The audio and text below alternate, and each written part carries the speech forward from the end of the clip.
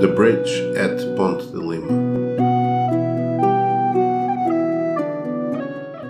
This bridge over the river Lima was originally built by the Romans, possibly in the 1st century, when the Romans started the occupation of this part of the Iberian Peninsula.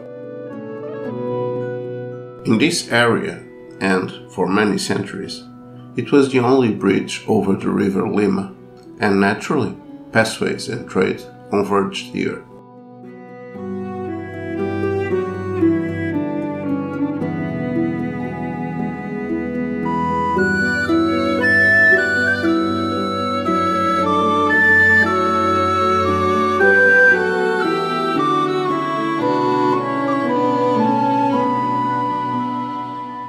An urban settlement has existed since Roman times. It was named by the bridge. Ponte de Lima literally means Lima's bridge, being Lima the river that the bridge crosses over.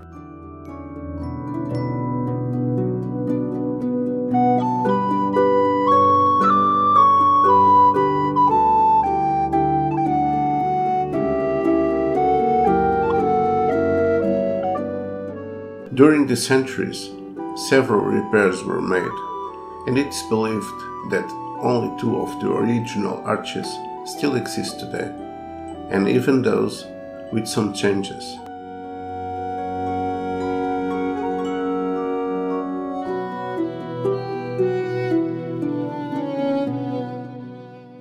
The latest big repair was in the 14th century, giving it the shape we know today.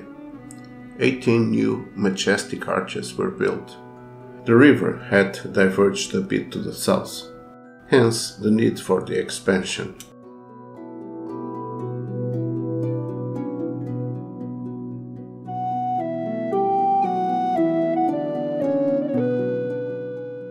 For defense of the bridge, towers were built on the banks.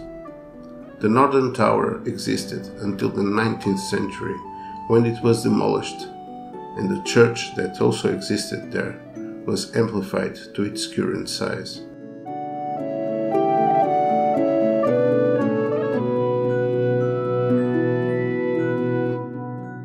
The south tower was connected directly to the city wall. That tower is also gone, but parts of the city wall still exist today, and you can walk on them.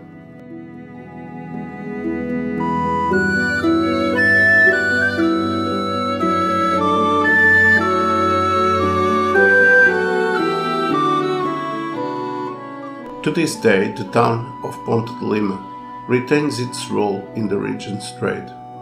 On weekly fairs, local farmers and tradesmen sell their goods, and every fortnight there's a cattle fair.